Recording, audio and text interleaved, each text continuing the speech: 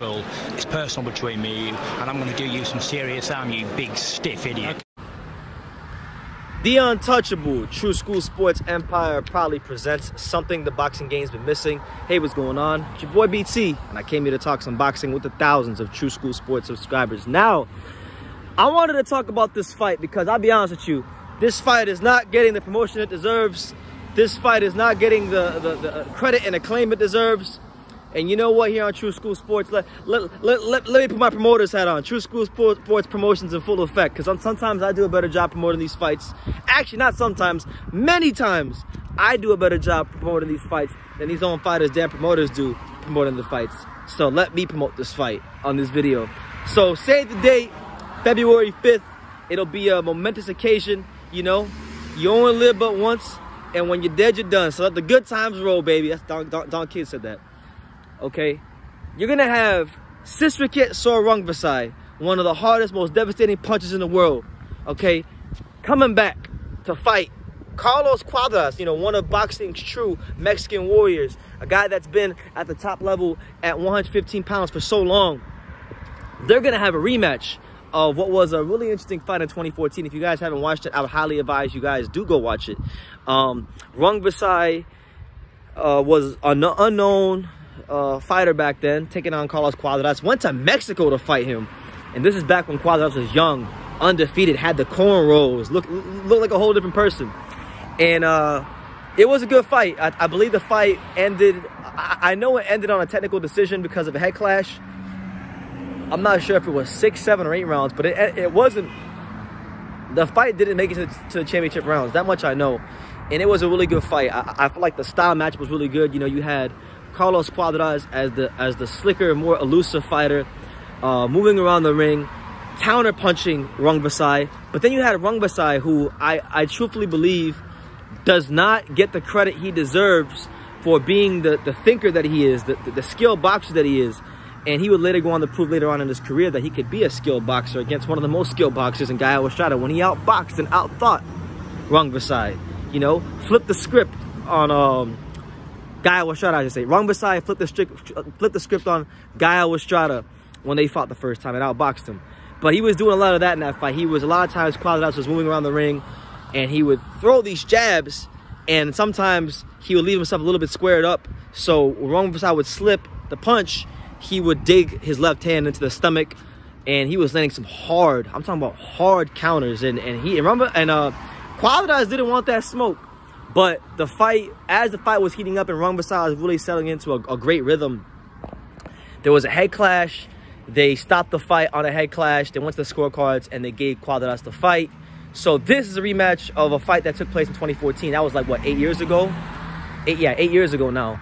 And it's just good that this fight's happening because I'll tell you guys this, and I'm going to do a separate video on this. But like when we talk about, I remember a while ago when Teofimo was undefeated, they were trying to hail these guys at 135 like Devin Haney, Ryan Garcia, Gervonta Davis, and Teofimo Lopez as the modern day four kings, kind of like giving the analogy of what Duran, Leonard, Hearns, and Hagler were in the 80s, right? And that's just blasphemous.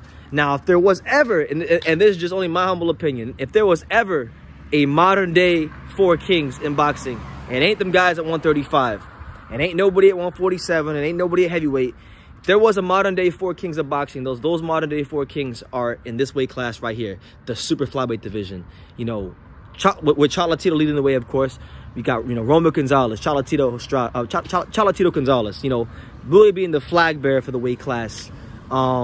He was the guy that really put this weight class on a whole nother level. And it started when he was at 112 and he fought on HBO back in the day and garnered a lot of attention for the small guys.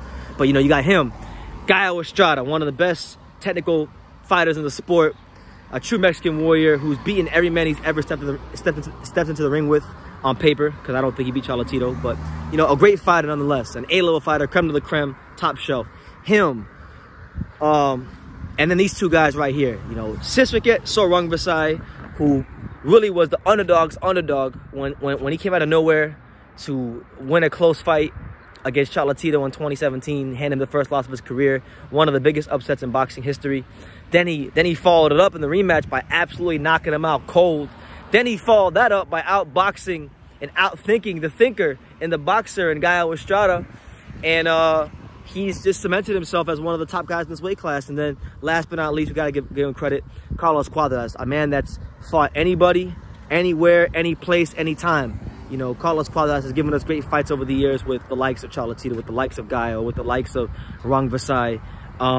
When everybody counted him out and they thought he was done for good, you know, he even well, no, he lost that fight. Never mind, he lost that fight.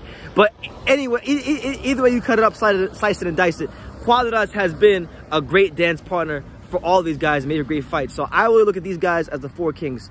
These are four men that have not ducked and dodged and, you know, been avoiding people and whatnot, and they've been willing to fight on all comers. So I look at this fight, going back to this fight, pivoting back into this fight, Rungviasi versus Cuadras is going to be a great fight. You know, I really feel like, you know, Rungviasi is trying to keep up pace with the other guys in the weight class, like Chocolatito, like Gallo, like Kazuto Ioka, like Joanna Kahas, and keep his place towards the top of that division intact.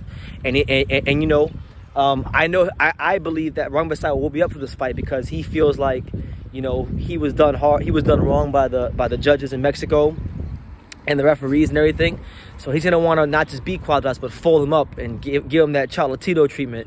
You know, and for Cuadras, you know, this is a guy that, I hate to say it, but like, you can make the argument, if you go back and watch the Rungviasi fight, you can make the argument that even though he's given a great account of himself and been a great dance partner for all of the other three kings, you can make the argument that he's never actually won a fight against Chocolatito, Estrada, or Rungviasi. You can really make the argument.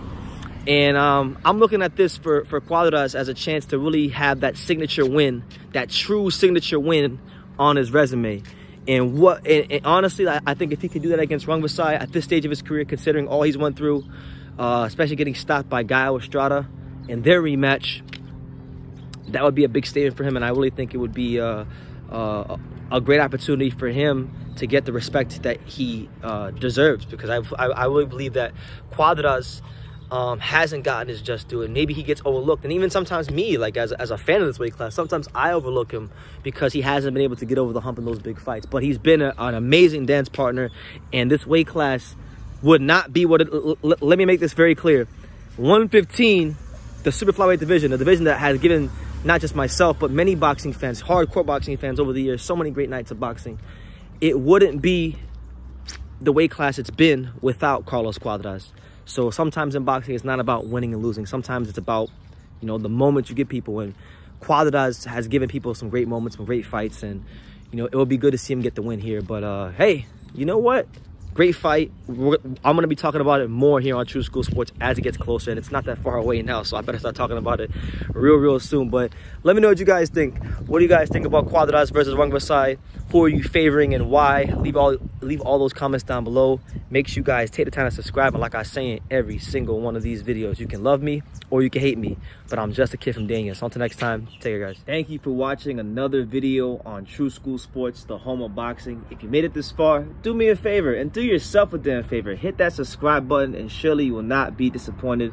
You know, True School Sports bringing you the latest and greatest, the untouchable, you know, boxing content, interviews, news videos, breakdowns, live fight reaction extravaganza. We've got a great community of people here, boxing fans all over the world, from America to the UK to Australia, and on and on and on. So join the empire today. Hit that subscribe button. Take care and God bless.